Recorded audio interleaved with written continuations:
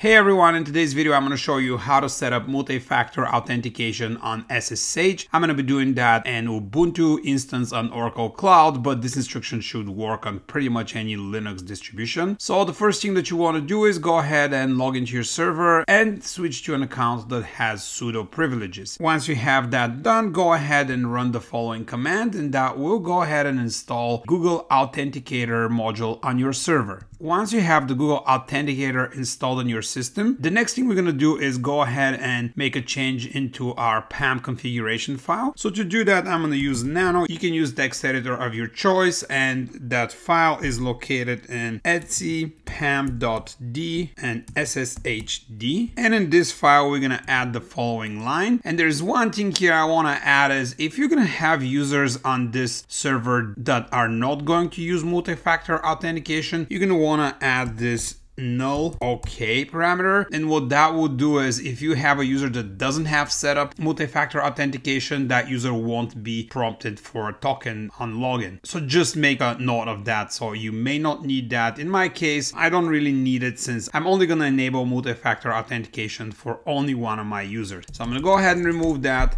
and I'm going to go ahead, save the file and close it. And the next thing we're going to do is we're going to go ahead and make some changes in our SSH config file. So that will be in etc ssh sshd _config. And in here, we're going to look for either challenge response authentication or KBD interactive authentication. All you have to do here is switch this from yes to no, and that will turn on that multi-factor authentication. You can do it here, and that will do it globally for every user on the system. And again, if you do that, if you have users that won't have set up MFA, make sure to have that null OK2 into your PAM config. In my case, I'm going to set it up only for one user. So what I'm going to do is here, I'm going to leave it to no here, and I'm going to go to the very bottom of my file where I'm having an exception here and allowing only one user to connect with password. I did that in a previous video. So in my case, I only want to enable it for one user. So the global one is going to be turned off, but just for this specific user, I want to have this KBD interactive authentication turned to on. So I'm going to go ahead and copy and paste it here. And once you have that done, you can go ahead again, save your file and say yes. And then the next thing that you want to do after you did all these changes is go ahead and restart your SSH service. And to do that, all you have to do is run service SSH restart. Now, once you have your service restarted, the next thing you want to do is you're going to want to go and switch to the user that you're setting multi-factor authentication for. So I'm going to do that by typing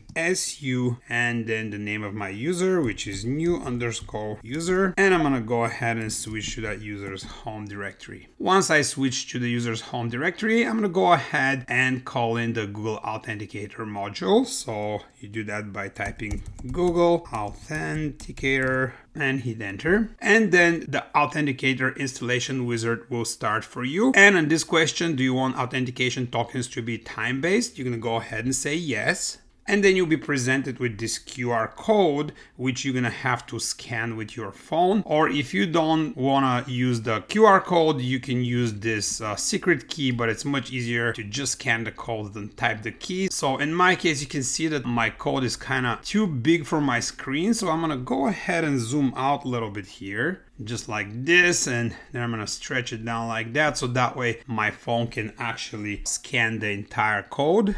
And then what you're going to have to do is go on your phone and make sure that you have downloaded the Google Authenticator app. So if you haven't done that, go ahead, download it from your app store. And once you have the app downloaded, go ahead and open it on your device. And from the app home screen, go ahead and click on add code. And then you'll be prompted with the screen that you can either select to enter setup key, which will be this new secret key that I have highlighted down here. Or the other option is to scan the QR code, and I'm going to go ahead and do the scan QR code, and then you're going to want to center that code on your screen here. And once you have that done, you'll be presented with your multi-factor authentication token. Then down here, you're going to have to enter that token. So in my case right now is 973745. And then you can go ahead and hit enter. Then I'm going to go ahead and zoom in again so you can see better on my screen. Go ahead and do that. That looks a little bit better. Once your code has been confirmed, you'll be provided with these emergency codes, and these emergency codes are basically backup codes. So in case you lose your phone, or your phone dies, or Google Authenticator app gets out of whack or something like this, and you are not able to authenticate, you can use these emergency codes to connect to your server. So make sure you have those someplace safe. The next thing here is going to ask if you want to update your Google Authenticator configuration file. Here you can go ahead and say yes. Then you'll be asked if you want to disallow multiple users of the same authentication token. So basically what that would do is it will make it so after every 30 seconds the previous code will expire. So you want to do it that way, because otherwise if somebody gets your code, they can use it later, and that way they only have 30 seconds. So you want to say yes here. And then on this question here, unless you have any issues with synchronization, you want to say no. So try it with no, that's the safest way to go. But if you notice that sometimes your codes are not working, you can come back here and change this configuration. So again, I'm going to say no here. And on this one here, you want to say yes. What basically this one would do is if somebody enters 3 times the token wrong, the account will be locked down for a few minutes.